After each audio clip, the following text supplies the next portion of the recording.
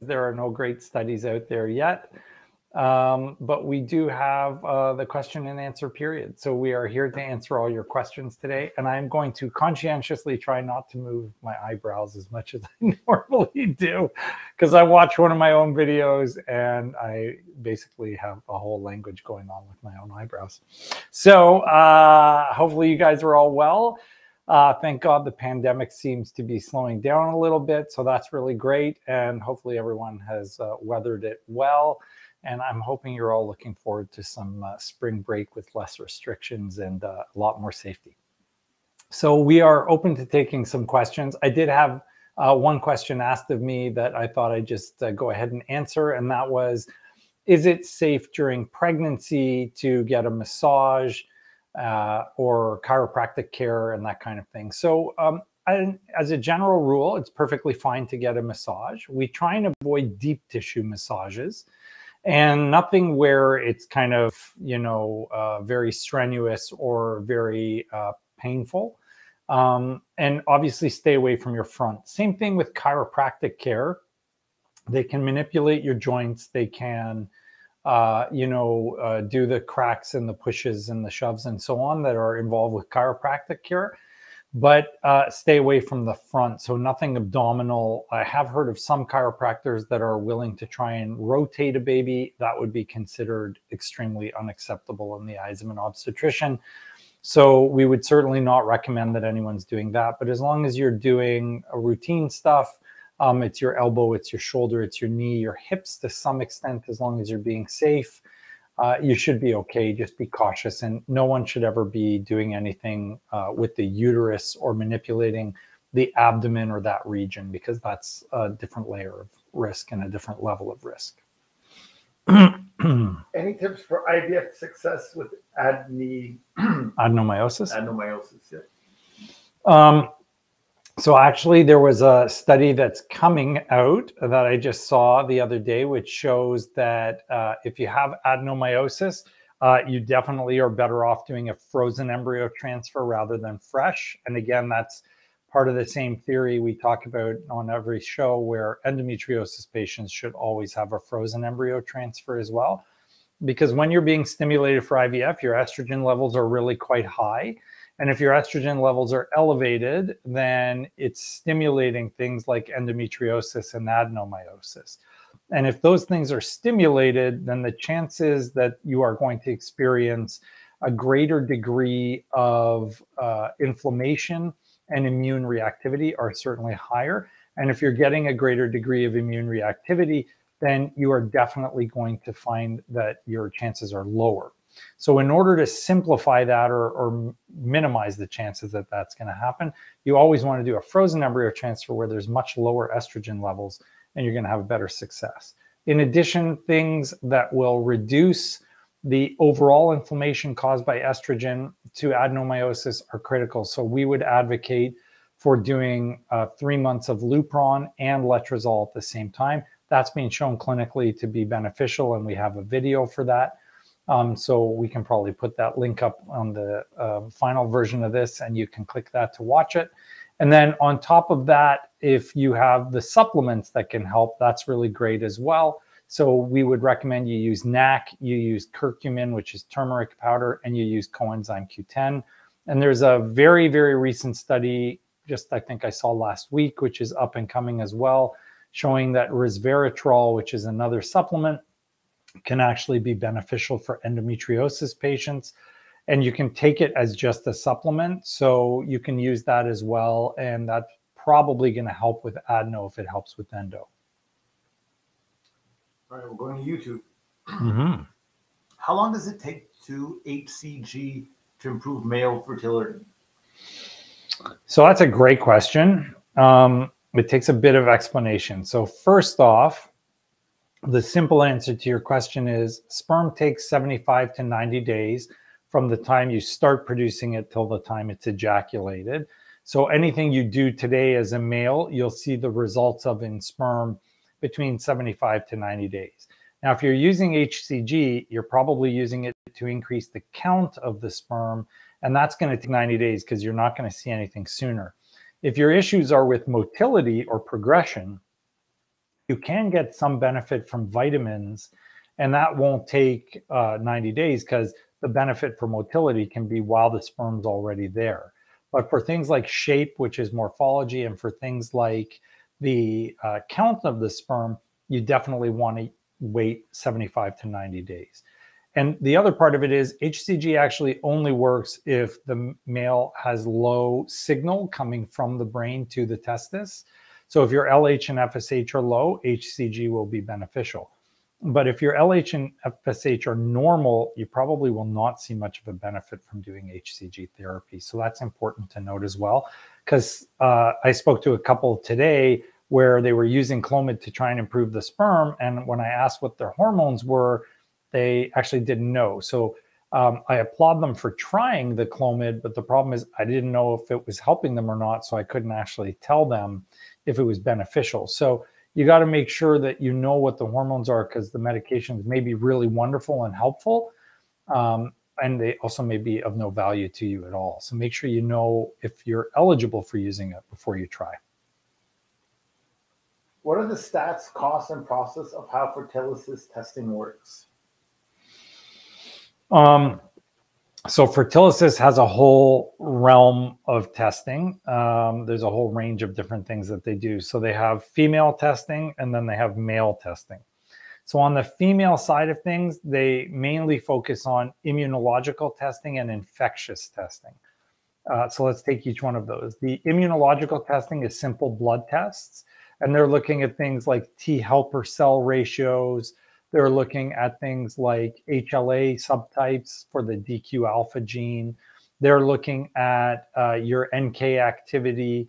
Those are some of the things that they're looking for. So all of those, they will examine through your blood, and they give you these very detailed reports that tell you, you know, not only what's wrong, but whether or not it can be neutralized by things with like intralipids.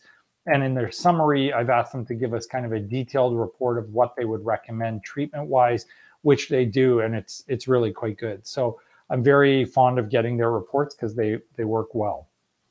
In the infectious end of things, they're doing a vaginal swab and a collection of your menstrual blood, which you do it on your own at home, and then you send it to them, and they analyze it for the DNA of various bacteria and viruses in the swab and in the menstrual blood.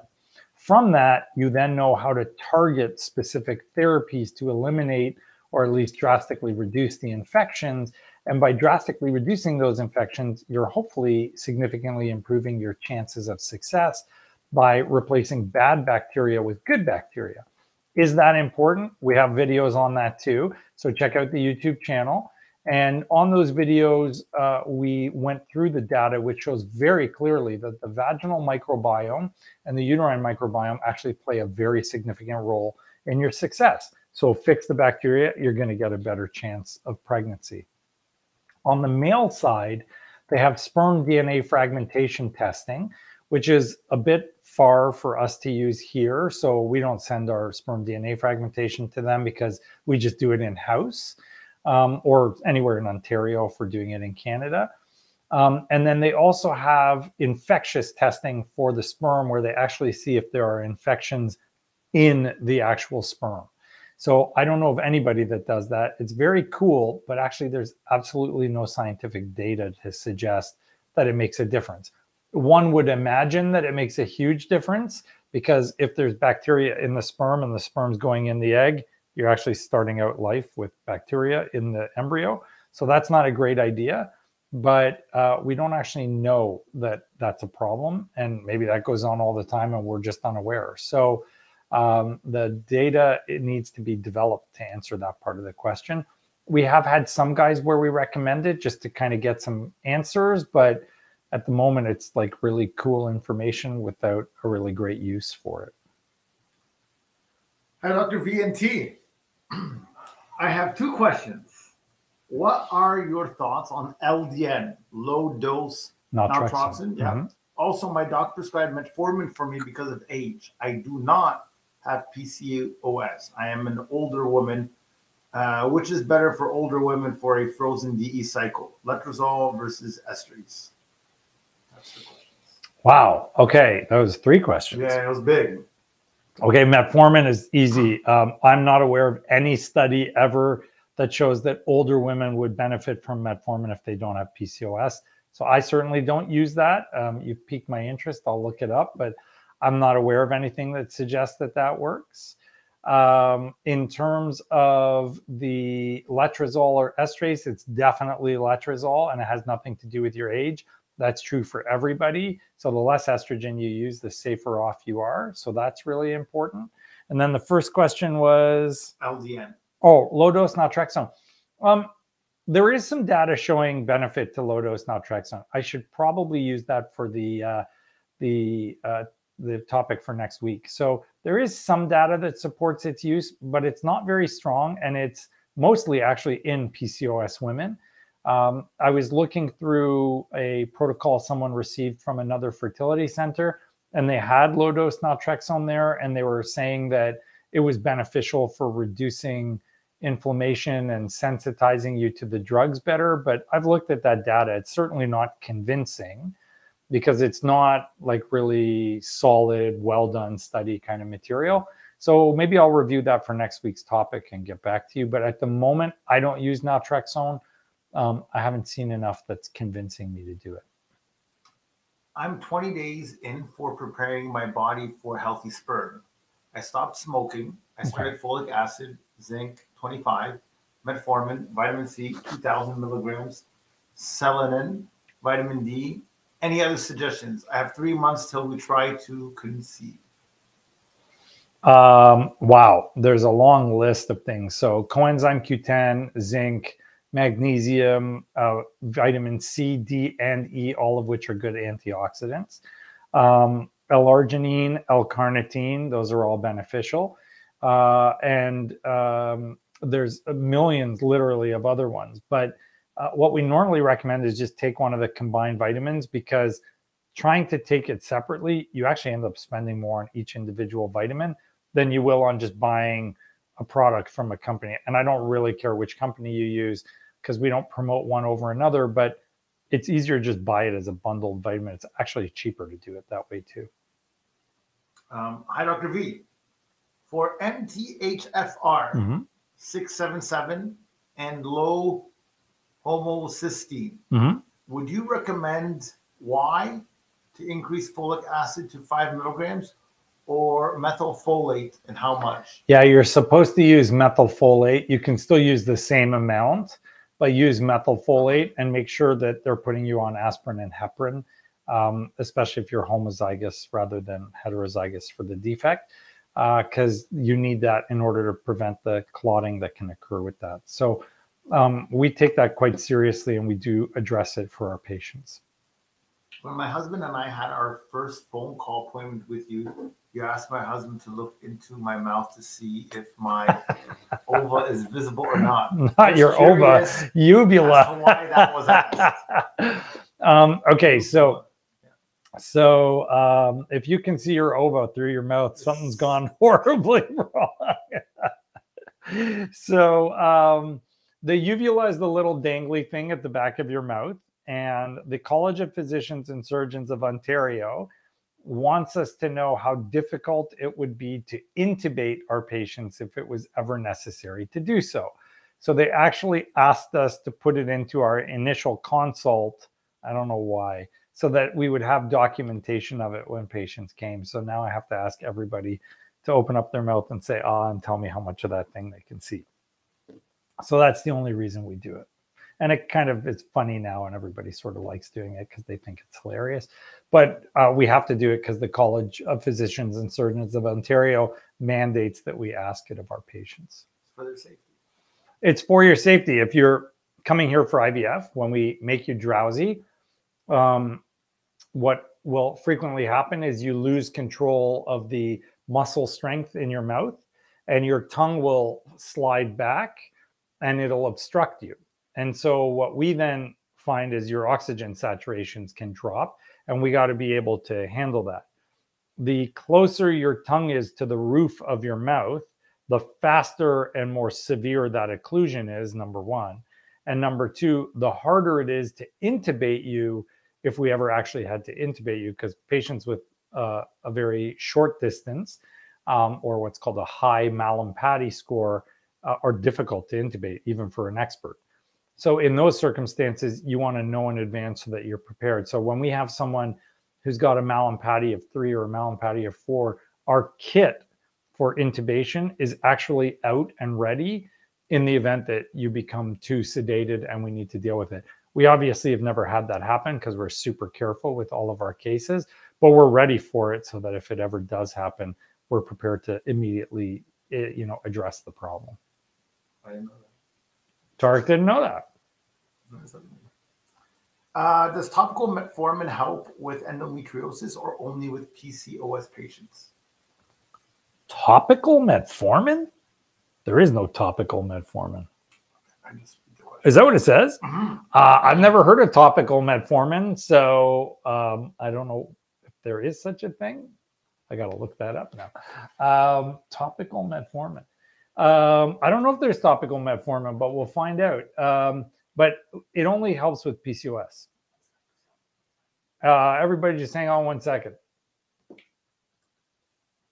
while I look this up. Is there something wrong? You ran out of memory? No. I will run out of memory. Oh, there is a topical metformin.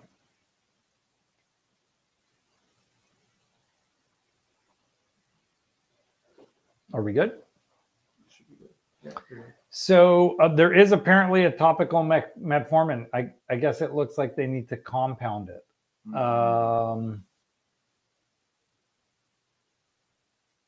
15th of December 2020. I'd never heard of it before.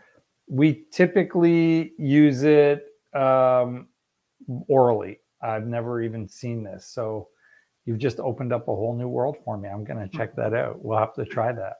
Hey, Dr. V, when injecting Menopur 225 milligrams, it burns like crazy. Any suggestions to help lessen the burning sensation? Yep. You can ice the area first, or some people prefer heating it. Either one will work. You can pinch really hard. That in and of itself hurts, so it takes away a bit of the sting. Don't go too deep. And we're good. Don't go too deep, and also don't go too shallow. So any of those will work for you. What male fertility improvements can help right now to improve fertility, like improving motility? Any advice for someone who's trying right now to conceive? Okay, so first and foremost, stop any bad habits. So 0 smoking, 0 drinking, 0 drug use, including marijuana. Number 2, ejaculate frequently, every day or every other day, once, not like several times, but just once a day or once every other day. Number 3, eat healthy and exercise. That's really important. And then number 4, keep your testicles cool. So don't go in a hot tub or a jacuzzi. And if you can sit on something really cold, like frozen peas is what we normally recommend, that can be really beneficial as well. The last thing is take fertility vitamins or supplements for men, because if you have a lot of oxidative damage, undoing the oxidative damage can actually have a very significant beneficial effect on improving your sperm quality. Hello, Dr. V&T. Tarek loves it when you guys include him. So the more V&Ts you say, the better off we are. I'm doing IVF with you and officially have 5 frozen embryos. Oh, wow. Waiting for genetic tests to come back before transfer. But what are your thoughts on a 4BA, 4BB, 6BB, and 3BB for outcomes? Any of those would give you top-notch outcomes. All of those are going to be very, very good. When is the ERA test recommended, and how is the efficacy? The only time we ever recommend the ERA test is if the lining simply won't develop at all, and you want to see if it's receptive or non-receptive. As far as the ERA is concerned in terms of its utility for timing when to do a transfer, it's completely useless. Their own study demonstrated that it's of no value. It's not helpful at all. Dr. V, when injecting Menopur, 225 milligrams. They asked us that. Oh, yeah. Just had an IUI with a 29 millimeter follicle. Any chance of it working, or was the follicle too big? 29 is pretty large. Everybody's different, but typically speaking, when we do our IUIs, we go with somewhere between like 19 to 21. Occasionally, it'll be a little bit bigger if you think you can get like 2 follicles that are close together. 29 is a bit on the large side. I would have to know the specifics of that case, but normally speaking, we're not doing it at 29 millimeters. How much is Fertility? I see that it is in Europe. Mm-hmm. How much Canadian dollars can all clinics order it? Anyone can order it. It's in euros. So we made them give our patients a special price. So we tell our patients what to do to get that. But for the combined infection and immune testing, it's 1,200 euros. Is introducing 30 minutes of moderate to high exercise okay leading up to FET? Yeah, leading up to it, it is. I'm not sure I'd recommend high intensity exercise after your FET, but leading up to your FET, it would be fine. High T and Dr. V. Oh, you're killing me, man. That's a step ahead. Yeah. I can't answer it though, so I'm gonna have to send it to you. Can you please go over where in the uterus embryos should be implanted? Thanks. So we generally aim for 0.75 centimeters away from the top of the uterus. The studies show that anywhere around 1.5 to 0.5 are reasonable. The ASRM guidelines say 1 to 1.5. We shorten that a little bit, but not by much. We aim for 0.75. My doc prescribed baby aspirin and Lovenox. Why use both? They work differently, and baby aspirin affects platelets, but Lovenox actually affects the clotting factors in your blood. So it's a different mechanism completely. And sometimes you need both. I'm 30 years old. Teratozospermia is my sperm analysis, volume 5.3 milliliters volume. Mm-hmm. Almost all parameters are fine except the morphology. 2.5% is normal, 97.5% abnormal, 94.5% with head defects. How can I improve it? Okay, so ways that you can improve that are vitamins. So the fertility vitamins we talked about, frequent ejaculation, keeping your testicles cold, and avoiding bad stuff like smoking, drinking, drug use. In some guys, they need an ultrasound of the testis to see if there is a problem with issues like varicocele or excessive veins around the testicles, or any kind of problem along those lines. If you're also obese, obesity can very significantly negatively impact sperm quality. So that also needs to be looked at. Hi, doctor. Has acupuncture ever helped a client open blocked fallopian tubes? No, that's biologically impossible. That can't happen. I had 5 embryos not tested. 1 was transferred successfully. 1 4AA frozen failed. How many out of the 3 left could be viable? We're retrieved at my 36 years old. So she's 36, and then she had 5 embryos? Mm-hmm. Yeah, correct. Were they genetically tested? Doesn't mention. She said she had 1 that was a 4AA frozen that failed. So at 36, we would expect like roughly half your embryos to be abnormal and half to be normal. So in that circumstance, you're aiming for having, some of those 5 be normal. Like we would think 2 or 3 would be okay, hopefully. So yeah, I mean, that's a situation where we would think there's a very high chance of success. You probably just unfortunately picked the wrong embryo. People get too stuck in the idea that the 4AA is the best embryo and that you know, a 5BB or a 5AB is not the same, or whatever the numbers are. The best quality embryo is not necessarily the one that's genetically normal. So there are many instances where we'll send a 4AA and it'll come back being aneuploid, meaning not genetically normal. And then we'll send a 4BB and it comes back as being the genetically normal embryo, and it works. So don't get stuck on the embryo quality. You know, the important thing is the statistics. And if you've had PGT testing, that makes all the difference. If you haven't, understand that some of your embryos will be abnormal. You may need a couple of tries before you, by chance or by luck, get to the normal one. If you decrease your BMI before a FET, does it increase success even if the embryos are from a time when your BMI was higher? Yes, absolutely yes. And that's a great question. So thank you for asking that. So if your BMI is elevated at the time of the transfer, that's a major issue, because it will very significantly decrease your success rates.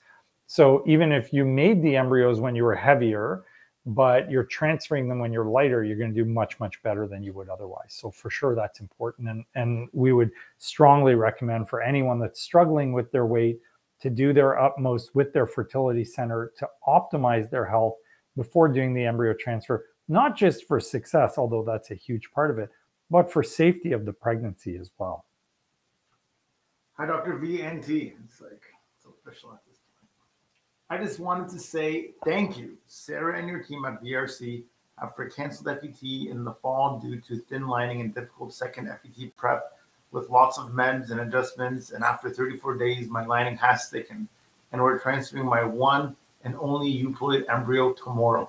Awesome. Thank you for all your diligence. Well, thank you for sticking it out and for being a hero and waiting until everything was right before we went ahead. So awesome on you. That's great. That's really, really good.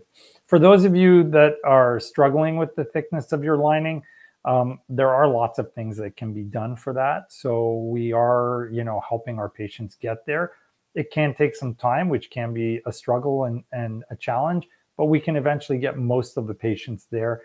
We even just recently, last week, in fact, received our PRP machine. So we'll now be doing PRP for the patients that need it as well. And that seems to be very beneficial. So, hi, Dr. V. Thoughts on natural FET for PCOS after multiple failed medicated cycles?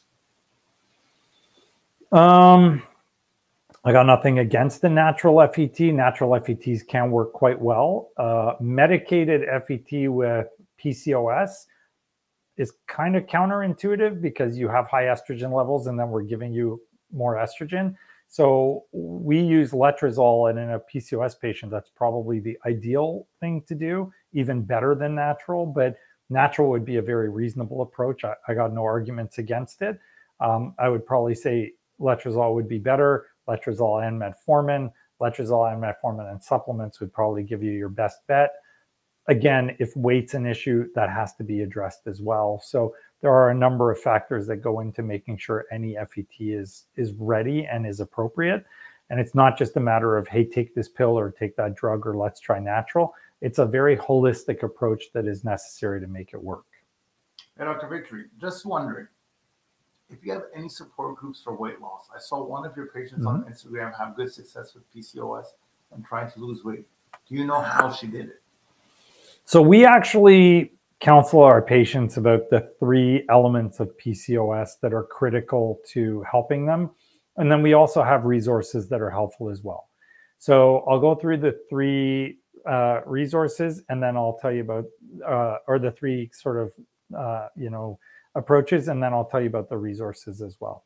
So number 1, most PCOS patients, not all, but most PCOS patients, we will use letrozole and metformin. And that combination helps get them regular, helps improve their metabolism, reduces cancer risks for sure. So that's a very reasonable approach to things. Once you're improving your metabolism, it actually can be very helpful for your weight. Most people on metformin will lose some body fat and bring their weight down a little bit. Number 2, we use natural supplements. So inositol, NAC, and coenzyme Q10. have all been proven to be useful for patients that are struggling with PCOS. So if you've got PCOS, you want to take a natural approach, those are great supplements to use. And then the third approach is a combination of healthy diet. I don't like the word diet, but a healthy diet, and it has to be split across 6 meals a day. So breakfast, snack, lunch, snack, dinner, snack. So make sure you're trying that routinely and keep your calories very low, 1,300 to 1,500 maximum. And then you need muscle building exercise. So that would be like HIIT training or weights. Going to the gym and getting on a treadmill is useless. Going for walks is useless. Don't do that. You need to do something intense. So we normally recommend P90X3 or Focus T25. Those are great workout videos that will really help you. So you can try that. If you need more, we have a nutritionist on staff, so we'll introduce you to our nutritionist. There's a physio clinic with exercise right next to us who are our partners. So we send some of our patients there. So we have as many resources as possible to help our patients. And PCO is so common, you have to have a really robust program to help those patients because that's about 20-25% of what we see. So we made sure we had every single possible base covered. And we encourage our patients. I never tell people, I won't get you pregnant. I'll say, let's come up with a plan. Let's work together. Let's do what we need to do to get you to where getting you pregnant is easy and it's safe. And that's the best approach to things we find.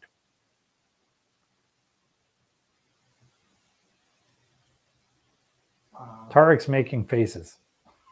Yeah, you. Are we done? It could be an early show. It's the first time I've ever seen that. If you have more questions, we're always happy to take more live. This would be the first time ever we would be done this early. So, honestly, with polyps in the uterus removed 3 times, IVF is possible. I believe if planning with IVF. If you've had polyps in your uterus and they've been removed, as long as there's no scarring in your uterus, there's no reason why you can't do anything fertility-wise. So IVF would be fine.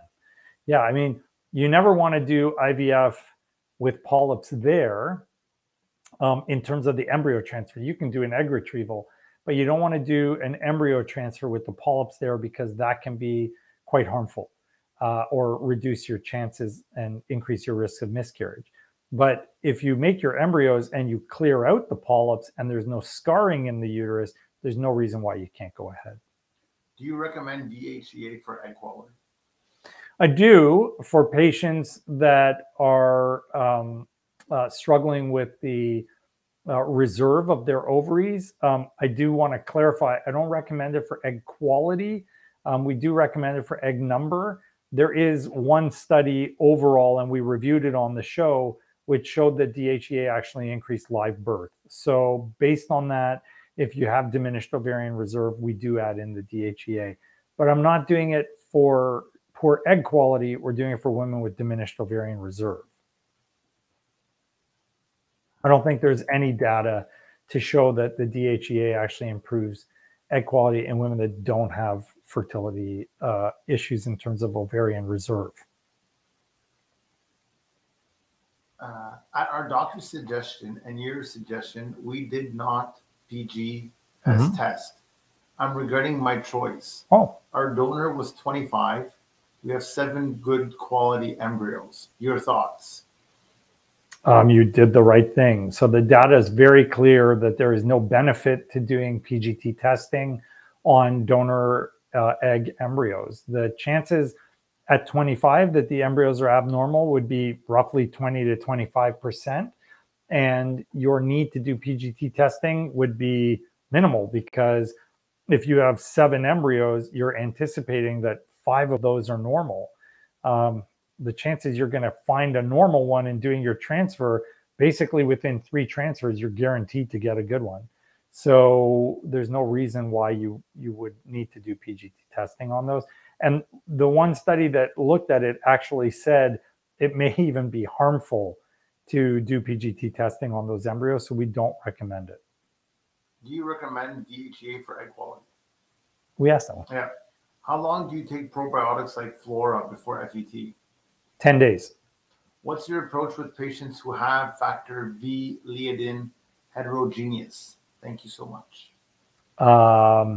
So if you have factor V Leiden mutation, you have to take aspirin and heparin when you're trying to get pregnant. And you should be doing it kind of either right when you're ovulating, or if you're doing an embryo transfer, we start it a day or two before we're doing the embryo transfer. With IUI, we would start it a couple of days after the insemination. So all of those are really important. What are the benefits of NAC and CoQ10 and inositol for PCOS women? What does it do in the body? Basically, it helps improve metabolism, and they're all good insulin sensitizers. The coenzyme Q10, we're not sure, but it has more of a mitochondrial benefit. So it works on the mitochondria in your eggs, and mitochondria in eggs are critical to the energy efficiency of the egg. So that's probably where the target is. But bottom line is all three have been shown in clinical studies to improve outcomes for PCOS women.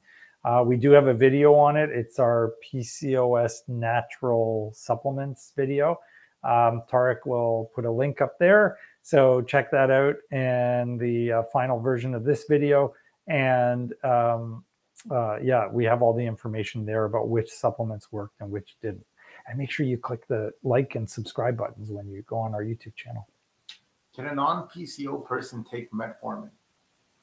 A non-PCO person can take metformin. I think the bigger question is, why would you? There's no evidence that it's beneficial outside of the PCOS population. So I would be questioning the rationale behind it. But if someone's read a study, I'm certainly willing to read that. I read a lot, but I know I haven't read everything. So if someone's using metformin in non-PCOS patients, I would love to see the rationale and the science behind it. I'm not aware of any reason why that works, but I'd love to see it. Do you have to get a cavity recheck after Synechiae removal before FET? Synechiae removal? Yeah, 1,000,000% yes. So Synechiae is when there are scars between the two walls of the uterus, the front and the back. So if you get scars between them, we can go in there with scissors and cut them and lift them apart. The problem is, in many instances, it'll just stick right back down together again. So would I ever do an embryo transfer without checking first? Never, because in a lot of cases, it won't be normal and you need to check. What about DHEA for recurrent loss? Recurrent loss. I've never seen DHEA used for recurrent loss. I'll find out. Let's see if we can find something there that makes sense.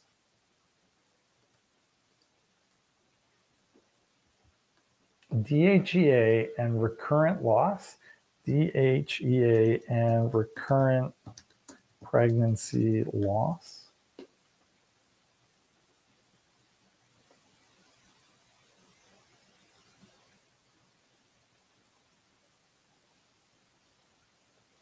Nothing that I can see going on there. Let's see, and miscarriage.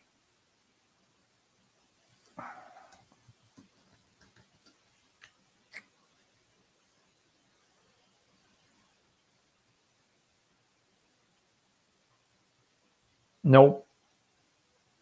Oh, miscarriage rates after dihydroepiandrosterone supplementation in women with diminished ovarian reserve, a case control study. Let's take a look at that. So this is 2009. It was 15% in 2 different centers. They said that there was a lower rate of miscarriage in the general IVF, so they're saying it was lower, but it was best if you were over the age of 35. So they're saying that if you have diminished ovarian reserve and you take DHEA, it will reduce your miscarriage rates. So that's the first time I've seen that before. That's interesting. Maybe that's something else we need to review. That's old data. It's done by a guy I know. He's pretty bright. That's David Barad. So there's no follow-up to that, but I'll take a look. I'll see if I can find more for you guys. Hi, both. I'm not sure if I'm okay with that. Would you recommend PRP for egg quality? No issue in quantity. No, there's zero evidence that it helps in egg quality. And don't forget, that's an intra-ovarian injection. We're not even sure if it's safe. So we're doing it into the uterus, but we're not doing it into the ovary. Yeah, not yet. So there's no data that it improves egg quality at all. There's data that shows that it can drop your FSH and increase your AMH levels a little bit, enough to get people to maybe make 1 or 2 eggs. And there's one study that shows that there's about a 8 to 11% live birth rate associated with the use of PRP intra-ovarian injections in women with diminished ovarian reserve. But there's nothing that shows that it improves egg quality in women that have normal ovarian reserve. So I would definitely not recommend that. So as soon as I made the comment about the hi both, I got a question. Hello, Dr. Victor and Tarek! Exclamation mark. I have an umbilical hernia and need to get a laparoscopic surgery to remove endometriosis. Is it possible to perform the surgery? Thanks. Is it possible to what? Perform the surgery. Oh, yeah. I mean, most of the time we would just get someone to come in and fix the hernia and then go through the hole that they've created, do your surgery, and then repair the defect. So you need a general surgeon or a really skilled obstetrician gynecologist that knows how to deal with an umbilical hernia. But that's an easy thing to fix. That's not a problem at all. Is it beneficial to reduce caffeine while trying to conceive?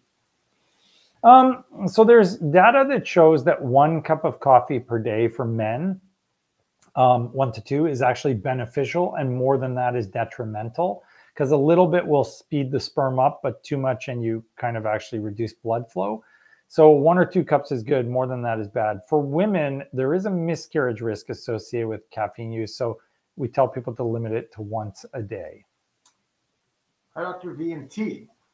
Can you shed light on causes for secondary infertility and how common it is? Why does it happen? Do you want to take that one? You know, as I was reading it, I thought to myself, I can do this, but why does that happen? Stop me. That part of it. So secondary infertility is when you've previously been pregnant and now you're struggling to conceive again. And it doesn't necessarily have to be that you delivered a baby. It just has to be that you were previously pregnant. So in the case where you have secondary infertility, the causes are actually no different than normal. So in a normal circumstance, it's the guy or the girl or both. On the guy's side, how many sperm are there? How many of them move? How fast do they move? And how many of them are normal or not normal? On the female side of things, it's, are you making an egg? Are the sperm and the egg meeting, and is everything normal inside you? Are you making good quality eggs? And then sometimes we genuinely don't know what's wrong. Certainly if it's secondary infertility and you've had a child, one of the common things, and I dealt with this today with one of our clients, is a lot of people just aren't having enough sex. So sometimes you just need to find the time to be intimate, because if you're not ejaculating often enough, A, the sperm quality is terrible, and B, you're not going to get it there when you need it to be there, and that's a problem. So, you know, there's all sorts of different reasons, but there are some that are simple and easily fixable, and some of them require us to do investigations and figure out what's wrong. You're not leaving. I think people got nervous. And they like piled on. Stay here. All right. Is Depolupron for 3 months fairly helpful for endo patients going for transfer? Any stats on this? So Depolupron with letrozole together is thought to be beneficial for endo patients. And there's a study we reviewed on the show which showed that if you use Lupron and letrozole together for 3 months in patients with unexplained failures, that their success rates drastically improved. And the theory was that most of those patients had endo And that's why they were seeing the improvement in that group. So we don't have hard data, but it looks like it's entirely reasonable. And you can see that also on our YouTube channel. It's the letrozole. God, I got it. Letrozole. Okay, I'll get it. No, it's letrozole and Lupron together. Oh, I know that one. I think it's got pink in it. What are the benefits of acupuncture during the egg retrieval and IVF process? Is acupuncture backed by science? Yeah, so there are studies that support the use of acupuncture. And the question really is, when is it helpful? Where is it helpful? And so on. So it's one of those things that very much needs to be individualized. So, we would definitely recommend that you speak to a traditional Chinese medicine specialist or your naturopath to get information on how it's going to benefit you. So in Toronto, we use Mary Wong. She's amazing. I love Mary. She's a great resource. Here in Windsor, we use Jennifer Strong, our amazing naturopath, and we have Dr. Laura Jasmine in our Sarnia clinic. And we're going to open up another clinic very soon. So when we open up that one, we'll find someone in that new community too. So we try and find really great teammates and get them to do it. There is data that supports the timing being critical. In fact, I think it was this morning, actually, someone was messaging me saying that they had data showing that if you don't do it in the same clinic on the day of the embryo transfer, that it's actually detrimental. So there are some interesting things like that.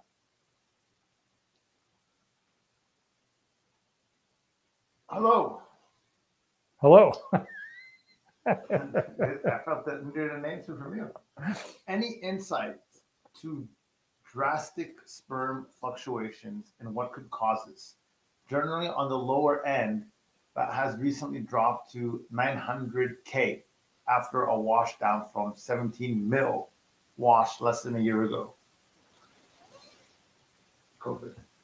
COVID? You think you blame COVID? Tarek wants to blame COVID. I don't know. I mean, there could be a million different reasons: testicular failure, varicocele, bad habits, weight gain, lack of exercise, low vitamin intake. There are all sorts of potential causes.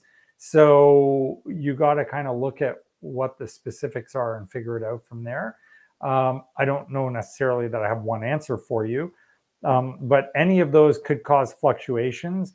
Probably number one would be bad habits. So smoking, drinking, drug use, depending on your exposure frequency and intensity, could very much make the quality change. Dr. Victory, what day in your cycle do you take medroxy to induce a cycle? So we ask our patients to wait 35 days from their last period. And if you have not had the period by 35 days, do a pregnancy test. And then once you've done the pregnancy test, if it's negative, take the medroxy for 10 days. Is it normal to have light bleeding and cramping 2 weeks after positive HCG test? It's never normal. It's relatively common, but it's never normal. And you need to take any bleeding in pregnancy seriously. So ectopic precautions, close monitoring. You got to, always follow up with your doctor, make sure everything's okay. So we'll do serial beta HCGs. We'll do early ultrasound. You need to be examined, make sure there's no pain on one side or the other where we would worry about an ectopic. So all of those are really, really important for you. There is a fitness movement called icing testicles, using frozen peas 3 times a day for some time. They report 30% testosterone increase. Could this improve fertility? Yeah, for sure. We tell people to do this all the time. I think I probably pioneered the frozen peas thing. Yeah. Don't eat it. Yeah. And then I tell everyone, just don't feed them to anyone but your enemies. So, yeah, I mean, it definitely improves fertility. We talk about it every show, right? Every show. Yeah. So frozen peas, every show. Sit on frozen peas and it'll improve your sperm quality for sure. So no frozen peas, no car heater. It should be okay. No, yes to frozen peas. Yes, frozen peas. No to car heater. Yeah, exactly. Yeah. Keep it cool. Mm-hmm. Is Flora taken vaginally or orally? Is Flora the Vaginal. name of the brand? Yeah, I think the brand is NFH, I think, and the product is called Flora. So that's the one that we use, and it works really well. My doctor recommended metformin due to my age and for upcoming FET. Not sure why. Again, I'm not aware of anything that says that metformin improves egg quality, but that's another one we're going to need to look up. I can probably look that one up too. I'm going to be looking up lots tonight. How many days after transfer is it okay to pick up my 28 pound toddler? Is bending over also an issue? Literally the next day you can, because the embryo is either attached or it isn't. But we generally try and tell you to avoid heavy lifting and straining for a while after an embryo transfer. So if your toddler is 28 and it's a toddler, don't bend down and pick them up. Sit down and let them come to you, and you can lift them from a sitting position. But don't be bending down at your back and lifting, because that's a lot of core exercise. And you shouldn't be doing that. How common is sperm DNA fragmentation in cases of RIF? Very common. So if you have high sperm DNA fragmentation, your chances of having a miscarriage are over 1,000% higher. So that can be why you're recurrently failing to implant or recurrently miscarrying. That's really important. Trying gonal F for the first time for medicated IUI. Mm-hmm. Any suggestions to achieve optimum results? Oh God, eat healthy, exercise, keep your stress levels low, make sure your vitamins are up to date and at the right levels, take all the supplements. Don't overdo it with the gonal F, because you can produce too many eggs. There's loads of stuff that goes into that. Have you ever seen severe low motility and count with no varicocele ever improve? Yeah, all the time. Cold therapy, vitamins, avoid the bad stuff. Sperm is actually quite amenable to improving. So it depends on how severe it is and what the problems are. But if you take a guy on average and you make him do all the healthy stuff, the sperm will often improve. I'm not going to say it's universal, because it isn't, but it'll often improve. And we've seen very, very impressive improvements, sometimes enough that they don't even need us. They get pregnant just while they're improving the sperm. Are Kegels safe to do the first trimester? Yeah, Kegels are harmless at any point in time, always. Do you only do scheduled C-sections on a specific day of the week? No, I do C-sections whenever they give us time to do them. The only day of the week it's tough is Wednesdays, because I'm usually in the OR, although that was pre-pandemic. Do you have a clinic in the USA, or can you recommend one?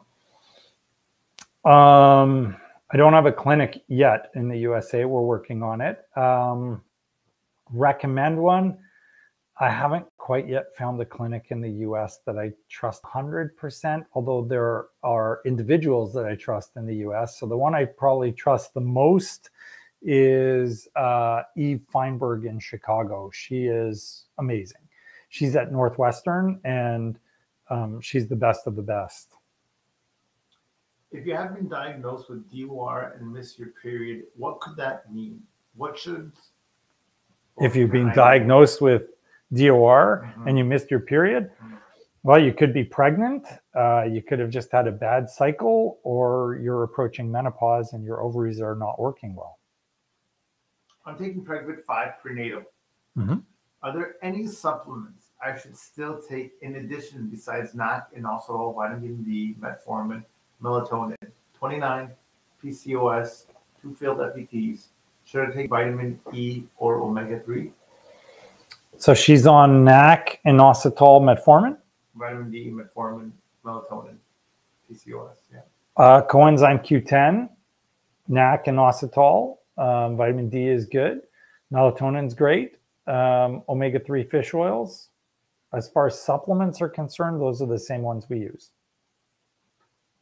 Is having ejaculate in the vaginal uterus okay the evening before, the day, or even soon after the FET? What about an orgasm? The day before is fine. It might even be beneficial. Certainly 2 days before would be totally reasonable, and sooner than that is great. We encourage that. The day of, I probably wouldn't do, only because of the fact that you don't want to rock the boat. And it's kind of hard to not rock the boat if you're having sex right after an embryo transfer. So I wouldn't do it right after an embryo transfer. I'd probably wait a couple days and then you're fine right after that. Can you suggest a proven to be good male fertility all-in-one supplement, brand, and product? So we, as physicians in Canada, can't recommend or endorse one over another. I can just tell you the one we use because we have access to it. Is ProFertile and Fertile Pro. Fertile Pro is Canadian. We've had very good luck with it, and I like the product. Not that I'm saying it's better than any other product or I endorse it over any other product. It's just a reasonable product. ProFertile does have actual scientific data supporting the use of the product. And so that's actually a great option for people because I can actually hand them a study saying, look, they actually did the research, and it's Health Canada approved for improving sperm. None of the other vitamins actually have that.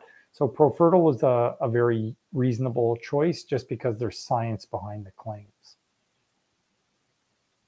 Can you casually drink while trying to conceive? Can you? Yes. Should you? No.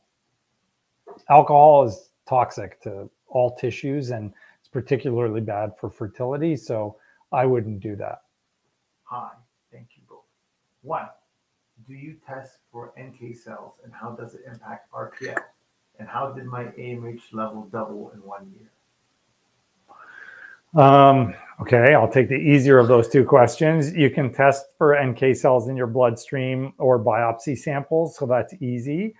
How does it impact? If you have too high a level of NK cells, they're basically attacking your embryos or making the environment unfriendly to implantation. If you have a lot of NK cell activity, there are ways to modify it and correct it. And so those are things we need to investigate and then address. And there's different testing modalities and there's different treatment modalities as well. The second part was? How did my AMH level double in 1 year? I have no idea what you did, but if it genuinely doubled in 1 year, I think every single person watching, and me as well, would love to know. I mean, if you went from 1 to 2 or 2 to 4, that's probably just error in the machine reading. But if you went from 10 to 20, something is bizarre there. So that needs to be looked at. We have had patients that were on long-term birth control and had low AMH levels, and then we pulled them off the birth control, and they actually did quite well and produced lots of eggs. I know a physician that actually did that. So, sometimes there can be suppressive reasons for the AMH. And if you were suppressed, it could be stress or eating disorder or anything. That may be part of the problem. How long is your wait list for new patients? It depends. We tend to triage people based on the severity of the need.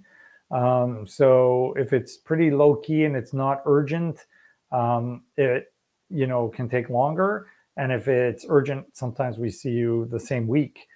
If you have cancer, I'll see you the same day. So it all depends on what's going on with the patients. I've been strictly forbidden from putting timelines on things because the office staff will kill me. So Mara, if you're watching, you can't get angry at me. But we try and get people in as quickly as possible. And if you need something expedited, you can certainly plead your case to me and I will forward it to the powers that be, and they will judiciously decide how quickly we can see you. Can do frozen embryo transfer after 1 week negative for COVID-19? In other words, you had COVID-19 and a week after you tested negative, you want to get your embryo transfer, there's no way I would let my patients do that. You need to wait like 2 months, in my opinion. So I would wait because your immune system is still very active, producing antibodies and recovering. That's the wrong time to do an embryo transfer. This time, would you agree we are skipping PGTA? Is there a second part to that question? I don't have the rest of that question, so I can't answer. And it's 9. Me either. Okay. Yeah, and Tarek doesn't either. Anything else? We'll end it with an advice question. Okay. Hello, Dr. V and Tarek. Oh, just T. I didn't get it. I got a smiley face after that. You got a smiley. Smiley Tarek. Yeah. Do you have any advice for a couple who have lost the spark in intercourse after years of trying to conceive? It just feels like a chore now. I have lots of options for you. So number one, forget fertility completely and just be intimate with one another. So a lot of times that can be very beneficial to your relationship and to your sex life. Number two, communication is key for sexual function. So if you're telling each other what you like and what you don't like, it's a much better experience than if it's all silent. Number three, if you're on the guy side of things, women are not necessarily the same as men. And if you're on the female side of things, men are definitely not the same as women. So there are wants and desires from both sides that tend to run in kind of line with one another for both sexes, but there are differences. And in general, guys are more into the physical aspects of sex, and women are probably attuned more to the emotional parts of it. So guys, if you're not attuned to the emotional part of what she's experiencing, it's not going to be as good an experience for her, and vice versa from the women to the men. That's certainly not true for anybody. I'm not trying to overgeneralize, but there are studies that support the fact that that's kind of the way it's looked at in general. And then some people need to liven or freshen things up. So I'll frequently recommend people go to an adult store and find something they want to try together. There are cases where porn can be helpful, not the crazy stuff you see out there these days, but there's actually like romantic porn that's, what did one of my colleagues call it once? She had a special term for it. It wasn't romantic porn. It was not professional. Oh, I can't remember the exact term, but anyways, she had a term where it was, you know, respectful. People aren't being smacked and beaten and things like that. It's not vile or violent. It was, you know, very reasonable, more lovemaking than porn for that matter. Sometimes you need that. Sometimes it's lingerie. Sometimes it's, you know, do something romantic. In many cases for the guys, it's pick your socks up off the floor, clean up a little bit, you know, shave, don't drink, don't smoke. All of that stuff can be really important. So those are some of the features. See Tarek with a vacuum. Yeah. So, you know, a lot of it's emotional. And just communication is huge. So, you know, talk. And sometimes, you know, you can have lead-ins. So a massage can really help, or spending time in a bath together can help, or, you know, taking a walk and holding hands. Like, you know, with women being more attuned to the emotional part, sometimes they just want to cuddle, and that's okay. So, you know, be attuned to that if you're a guy. And if you're a woman, remember that, you know, hopefully your guy loves you and wants to be intimate with you because he loves you. So sometimes it's just about recognizing each other's wants and needs and you know, going with that. I do have a ton of information prepared to put a video together. I just don't have any time to put a video together, but we will endeavor to do that shortly so we can have something for you guys, literally all about sex when you're trying to conceive. Okay, 9:05. Yeah, it's 9:05. All right, guys, have a wonderful week. Hopefully you enjoyed the show. We will see you again next week on Fertility Fact or Fiction. And I think we have another little closing video. Do we? Do we have a closing music or a tune, or you can give me a little something?